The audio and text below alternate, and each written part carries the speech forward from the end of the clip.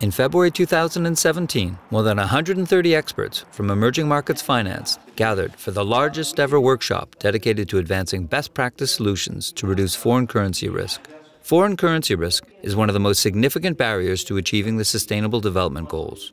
By most estimates, more than 90% of debt financing to low-income countries is denominated in foreign exchange. Prevailing practices cause the most vulnerable in these countries to borrow in FX while the revenues are in local currency. This risk often leads to insolvencies, job losses, and crises. Where do we see development finance in 10 years' time?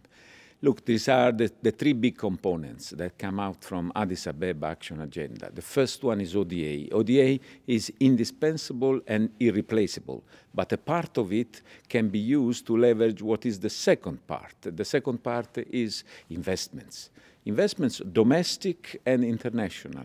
And in order to do right investments in the difficult situation, in the difficult countries, the development actors must push and must facilitate and hedge the risks. The Addis Ababa Action Agenda, which was the global accord that member states agreed to in terms of how to achieve sustainable development and reach the global goals, calls for managing risk, and managing risk throughout the economy, managing risk in the private sector and in the public sector. Sustainable development goals are very ambitious, and they will require trillions of dollars of financing. As we all know, right now most of the funding in the poorest countries, where we need to work on achieving the SDGs, comes from public sources. And to unlock the opportunities for the private sector, we would have to de-risk some of those projects, sectors, and countries where private sector will come in. I think what we've seen today in the conference is that FX risk is a very complex problem that encompasses not just financing, but also a whole range of structural and sectoral reforms that are necessary to improve the availability of local currency financing. The consequences can be extreme. It's not just financial. They have impacts on the real economy. The first is that many companies go bankrupt.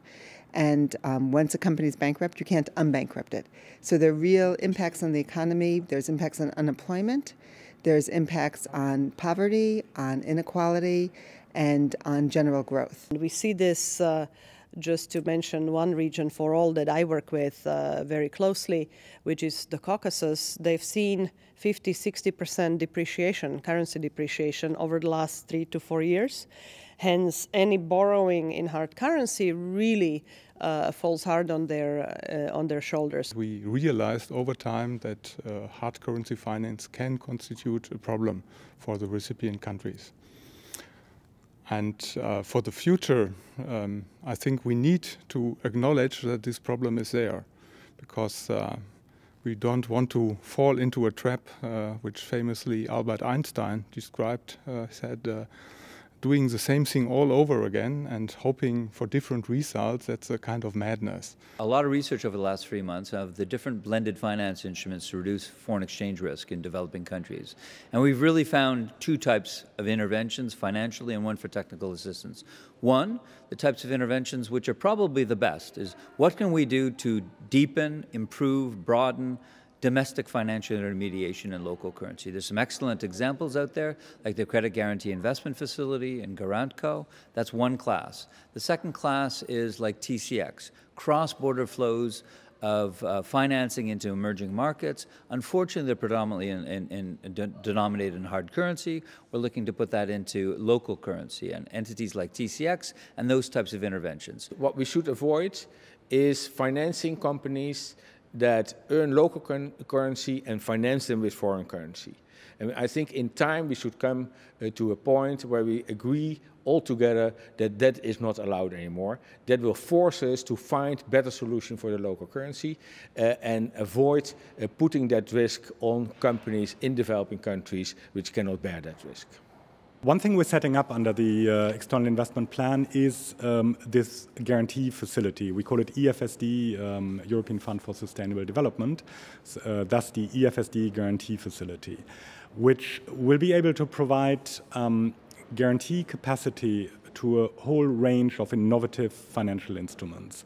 And FX would be a very good and potentially very interesting application of the guarantee. IFC has a long experience in offering local currency financing in emerging markets. And so far, we have provided $19 billion of financing, mainly through commercial sources. Our priority and preference is always to offer market-based solutions wherever possible. This year, we just completed the IDA 18 replenishment. That's a historic 75 billion replenishment. And one of the innovations as part of this replenishment is to create a private sector window.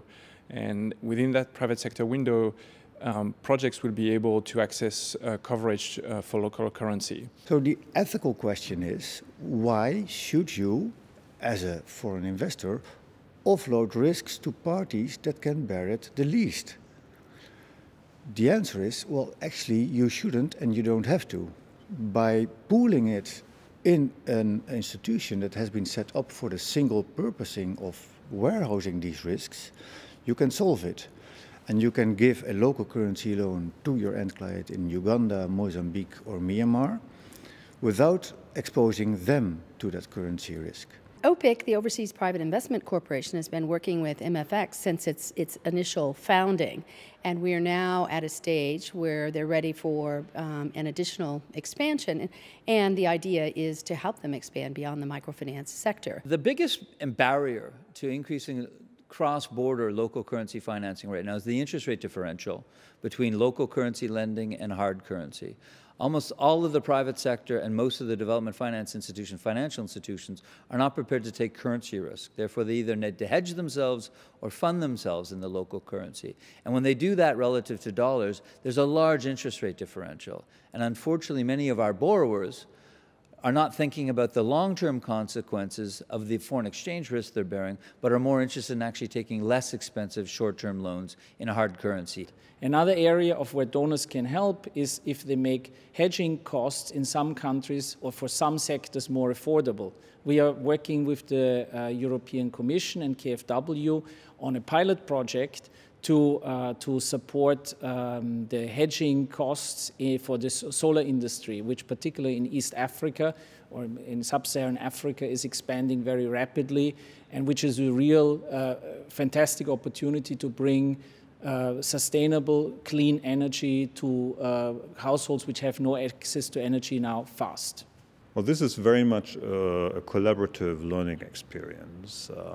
I think the advantage today compared to a couple of years ago is that we see things emerging, that we are lessons learned coming up, that we have evidence being grown.